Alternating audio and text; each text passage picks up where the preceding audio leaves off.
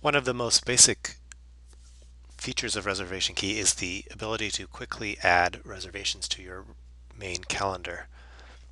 To do this, you just simply click Open Dates, and you can click even multiple rooms or non-continuous dates, and then click Add Reservation or anywhere up above in the same color.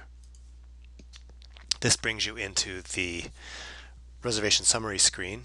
You can either type a new contact or you can search for an existing one.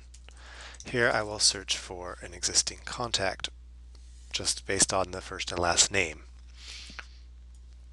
In the window that pops up, you then click on the person's name to select and add their details to this reservation. And that's all there really is to it.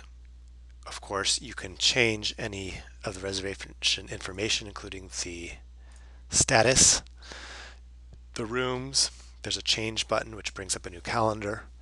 You can scroll through the rooms here.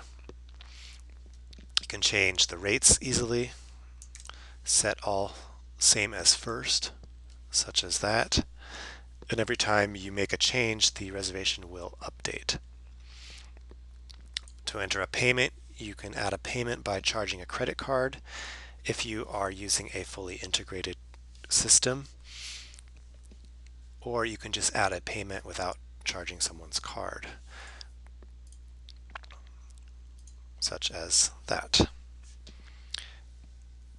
And that's pretty much the reservation summary screen.